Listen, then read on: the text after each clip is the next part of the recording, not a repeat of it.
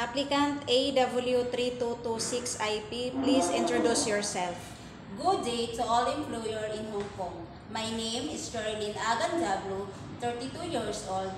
I'm single mother of 2 kids, 9 years old and 8 years old. And I am college level in one SIM. The course is Hotel and Restaurant Services under the qualifications of housekeeping services.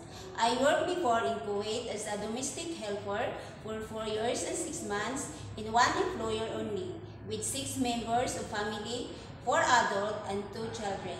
What are the duties and responsibilities as domestic worker? My duties and responsibilities is cooking, cleaning the house, washing the dishes, ironing, washing the dirty clothes, washing the car, grocery shopping, and many more.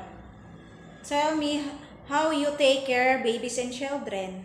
I will take care of them by giving nutritious foods, vitamins on time, and I will play with them, and I will make sure that the baby is safety and secured. Okay. How about taking care of elderly?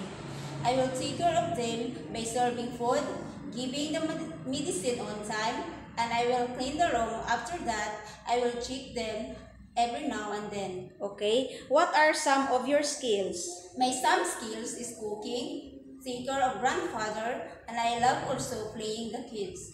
Okay. Do you have any experience in Chinese cooking? I don't have any experience with Chinese food cooking, but I am ready to learn on how to cook the Chinese food.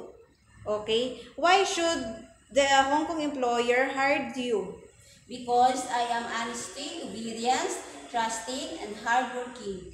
Okay. Anything else you want to tell your future employer? To my future employer in Hong Kong, please choose me because I will do my duties, I will respect all your family, I will take care of your child as my own. I hope to see you soon.